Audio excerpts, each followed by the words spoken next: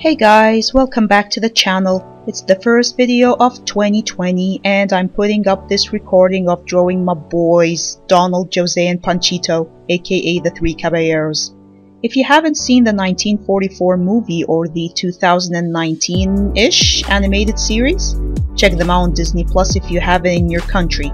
Anyway, these were the first sketches of 2020, so it's fitting that the recording of January's video also be them. It's also fitting because I have some thoughts on drawing fan art, especially now that I'm working like mad to get my art side business off the ground and I'm taking part in this year's EGCon. EGCon's the biggest anime convention in Egypt and it will be on January the 31st. This video will most likely be published right after the event is over due to lack of time.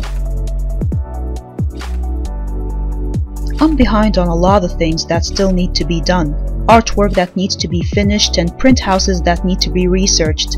I don't want to mess this up because of a foolish decision in how I handle printing expenses or by poorly advertising for the event.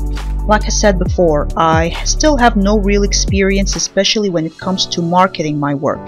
But on the other hand, there really is no time to overthink it. For now, I'm just trying to get as much art done as possible and find a good printing house. I found a good quality print house close to where I live, but the prices are too high.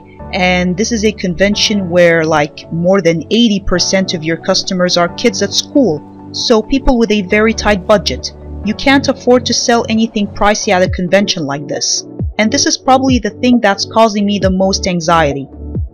I don't want to print work that looks very good but ultimately doesn't sell because the printing and the renting space raise up the cost of each individual item.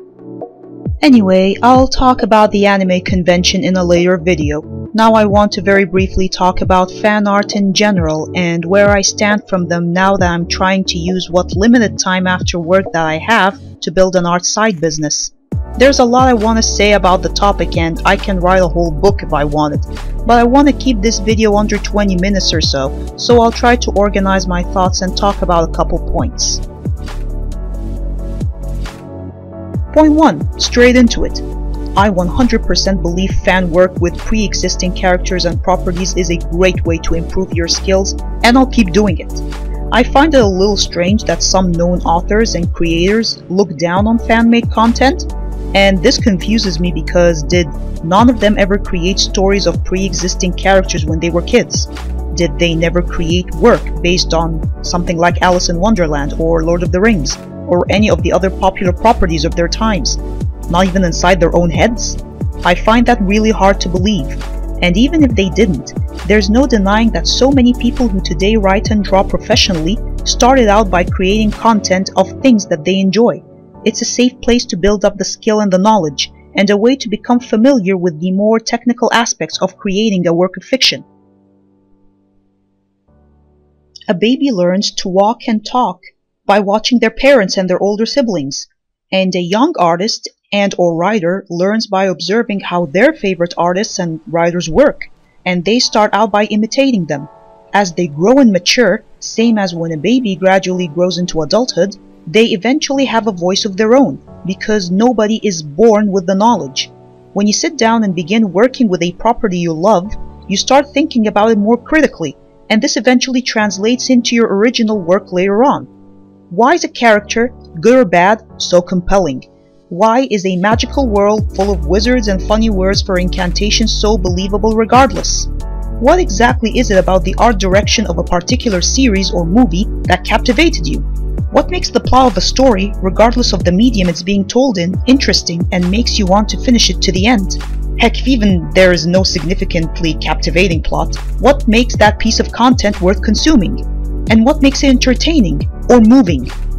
Before we try to learn any of these whys and hows in an academic or non-academic setting, we first learn them implicitly by imitating. Same as when a child learns to speak and speak quite well by simply imitating his or her parents, and this is how any artist or writer eventually arrives at their own quote-unquote style. Your style or your voice is a very interesting amalgamation of everything you experienced and did when you were growing up and learning from your own life events and the artists you look up to.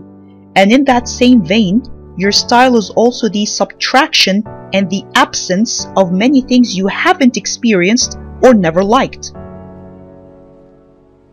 The second point I'd like to touch upon is that creating fan content for pre-existing properties as a way of opening the door for communicating with a whole lot of other people is freaking amazing, because when so many people are interested in the same things as you, the same themes and aesthetics and concepts and storytelling methods and even certain tropes, it opens doors for interesting conversations and a lot more learning on how you can improve your own art and storytelling. And it can also be a great way to put your work out there and eventually gain the confidence to produce and display your original creations. And when I say confidence, I mean the lack of worry about what others think and systematically ignoring my own intense feelings of imposter syndrome.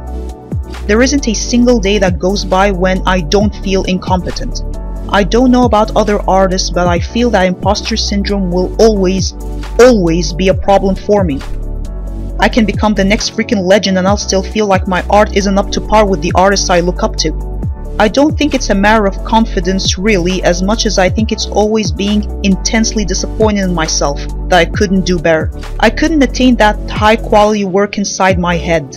I know it doesn't make sense for one artist to produce the kind of work a team of artists or a whole freaking studio creates. That's impossible. And yeah, I can't quite get rid of the feeling that I've fallen short of what I should have accomplished. Here's where a themed convention like EGCon is a good place to gauge your skills in both art and selling in a real-world setting. This is a place where it's in your best interest to be a good fan artist and to genuinely enjoy creating content based on other people's properties. People going to a convention want their favorite anime characters on their products, and they look forward to seeing art that's different from all the official art they've already seen elsewhere. Fans want to see other fans' interpretation of their favorite characters and what they personally learn from their journeys. Some fan work is so inspired and so much thought and emotion put into it that it amazes me that these people weren't hired by world-class studios. And when people genuinely like your fan content, there'll be some who will become interested in your original art as well. Creating fan content is a fun and realistic way of knocking on people's doors and showing them what you have to offer, which is why I strongly believe creating and selling content of existing properties on a small scale in occasions such as conventions can be a great way for unknown artists to gain confidence and show people their work on a familiar ground. And it's so much easier to get people to see what you do when it's a character they actually recognize and can relate to. Very few people are gonna look at your feisty yandere dragon human hybrid OC unless they've seen, say, your Harry Potter fan art first and loved it. The world is too saturated today. And that's just how it is. As an artist, I'm always interested in looking at other artists' work, whether it's fan content or original. But the general audience, the mainstream, will be more attracted to the art of properties that they've already seen in media, be it a book, a movie, a series, or a video game. That's normal. It has nothing to do with people not respecting original content. Okay, I gotta get back to work on all the stuff I still have to prepare. That's it from me this month, so thank you so much for watching. Please support little old me by liking this video and subscribing. I've created a new Instagram business page and it'll be where I post snapshots from EGCon. The store is Minimal Creations and you'll find it in the description box under the video. Please follow me there and feel free to suggest art content you'd personally like to see from me printed if you were at an anime convention. Thank you very much again, and until next time, hope you have a great day.